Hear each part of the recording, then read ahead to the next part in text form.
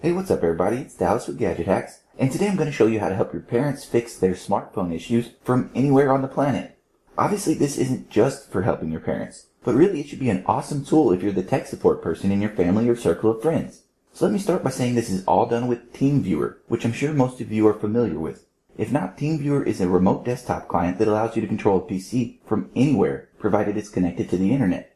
But the app we'll be using today is not just the regular Teamviewer app. It's called Teamviewer Quicksupport, and it basically brings all of the awesome PC features over to Android devices.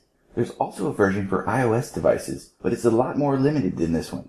Even still, if you're trying to troubleshoot an iPhone or iPad, this is a very useful app nonetheless. But in order to make this work to where you can control a smartphone or tablet remotely, Teamviewer Quicksupport will have to be installed on the target device. This means mom, dad, or grandma are actually going to have to install the app themselves, or at least it's something you can do real quick when you're in town visiting. So let's pretend this device in front of me is actually my mom's phone. Either I did this preemptively when I had a chance, or she did it with a little guidance from me. But the Teamviewer Quicksupport app is installed on her phone. Beyond that, just open the app, and on supported devices, it'll offer a chance to install a plugin. This is where Android devices differentiate themselves from their iOS counterparts. If you install this plugin, you'll be able to actually see and control the device's screen from the Teamviewer desktop program.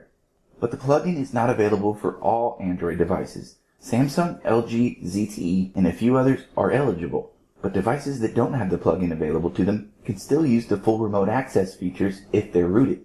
Non-rooted devices that aren't supported by this plugin, as well as iPhones and iPads, can still be controlled to some extent. Instead of the full screen mirroring interface, you'll get a control panel of sorts that allows you to adjust settings and even uninstall a few apps or transfer files.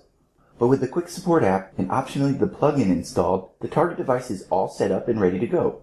You'll just need to write down the ID number that the app gives you, or alternatively, have the device's owner shoot it to you over SMS with this Send My ID button. Then from here out, anytime you want to access this device, you'll be able to do so from your computer. So let's head over there and check out the setup process.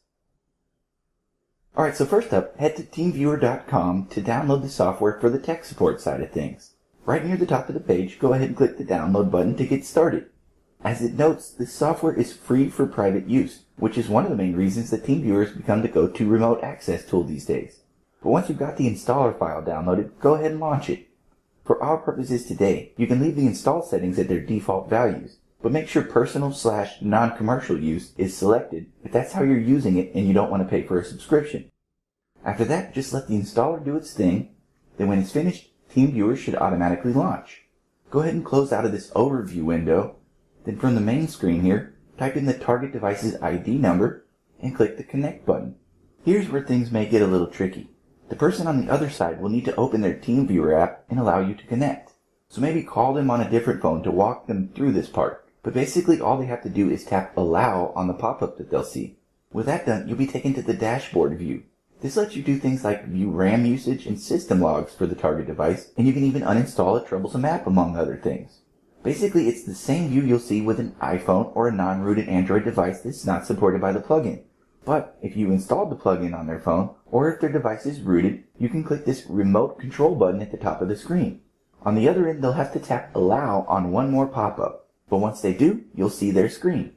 At this point, you can use your mouse and keyboard to control their phone from miles away as if you had it in your hand. So Android tech support just got a whole lot easier, and I personally couldn't be happier since I'm the lone electronics guy in my family.